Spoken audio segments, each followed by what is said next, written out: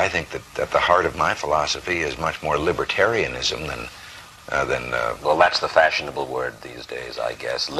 A conservative is no longer just that. He's a libertarian. Well, always has been. Because how do we call a liberal?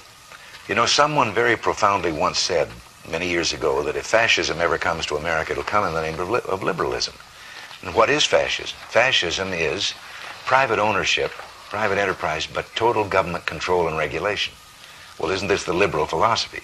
The conservative, so-called, is the one that says, less government, get off my back, get out of my pocket, and let me have more control of my own destiny.